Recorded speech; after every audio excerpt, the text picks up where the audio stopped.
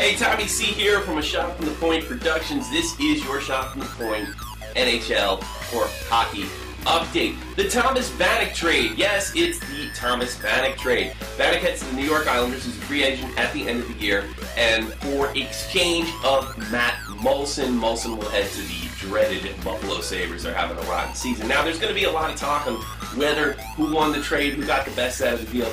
I honestly believe it's good for both teams, and here's why. Because of the Jason Pominville trade, and eventually the Ryan Miller trade, it seems to be that the Buffalo Sabres have given up. They're stacking up draft picks for the future, which I honestly believe is the right move. When they had a pretty good team on paper, they weren't able to perform. This is the right thing to do. This is not something you can do in New York City, but maybe in Buffalo, those fans will have the patience for them to rebuild the team. So in that alone, I think it's actually very good for the Buffalo Sabres. Now, I don't think there's much of a chance that Matt Moulson re-signs with the Buffalo Sabres at the end of the year, but that's not what this trade's about. Like I said, it's about draft picks. For Thomas Vanek, he gets out of a dreaded situation and gets to play with a player that he never really got to play with before, a player of the likes of Jonathan Tavares. The Islanders took the Penguins real deep in their series last year, gave them everything they had. The Islanders are for real, and they're building something, and with Johnny Franchise there, there's nothing but good things.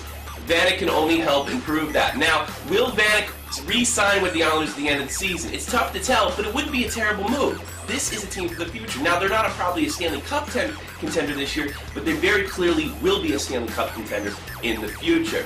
Tonight, the New York Rangers play their first game at home after a ridiculously long road trip all over the United States and Canada.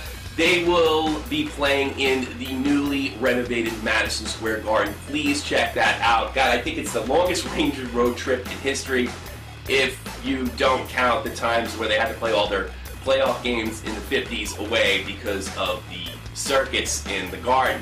So it's good to see the Rangers are back home. Let's give them the best. And well, they're my team. Who cares? I talk about your team too.